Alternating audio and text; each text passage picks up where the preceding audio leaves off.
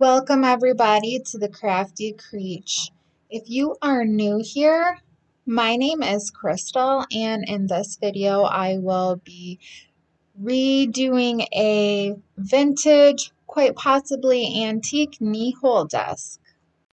My husband and I were out yard sailing, and we just so happened to come across this desk that was sitting on the side of the road with a little sign on it that said free to a good home. So naturally, we picked it up and shoved it in the car.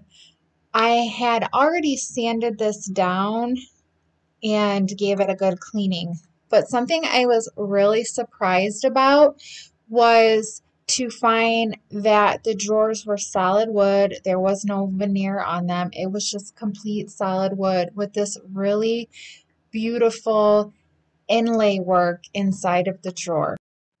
On this piece, I am using a kilz brand chalk paint in the color called toasted poppy seed. It's almost like a charcoal gray. It's not like a true black. It has more of a charcoal hue to it, a little bit more like a super dark gray.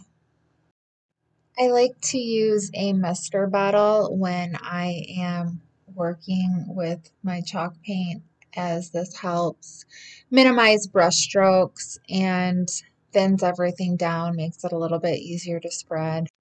This paint covered pretty well. I think I did about 2 coats on it and it was pretty much covered. The top of this piece was leather and it had a lot of like imperfections in it. So I kind of wanted to minimize those, so I decided I would create a stencil. We live super close to Washington, D.C., so I wanted to do the Capitol building and the words District of Columbia.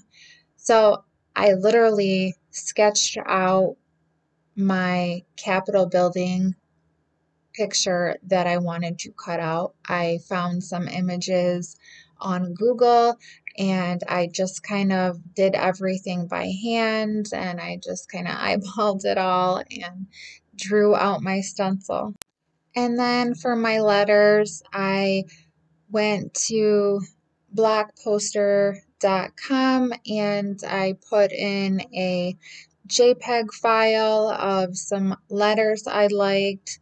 I printed that out to the size that I wanted, and then I used a transfer method where you take a pencil and you rub on the back side of the piece of paper, then you put your letter on top of, I'm using poster board. You put your letter on top of the poster board and then you trace over the letter and then it will draw out your letter you want. And then I take an exacto blade and I cut everything out on top of a cutting mat so I'm not to damage anything.